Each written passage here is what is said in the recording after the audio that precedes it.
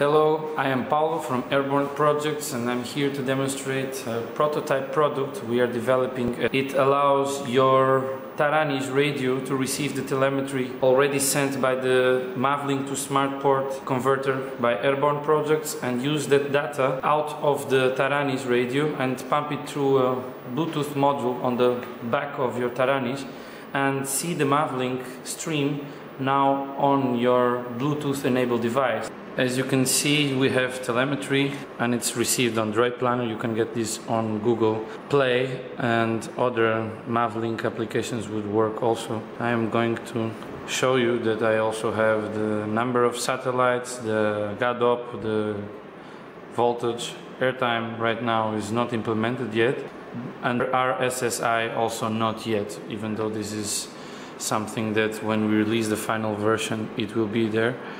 We also have available the heading and the attitude, so you can see, not with a huge refresh rate, but with acceptable refresh rate.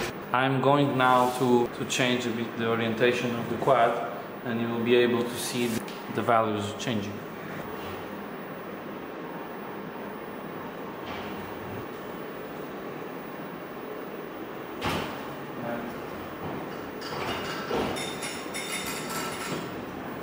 As you can see, the orientation changed.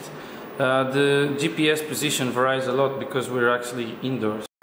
The setup, it's just an Arduino Micro alongside with the HC06 Bluetooth transmitter and receiver. It's still in the breadboard. And here you can see that it connects to the back of the taranis-plus. It takes all the power, the telemetry from the back of the Taranis, so no additional connections or power supplies are necessary. I hope you enjoy.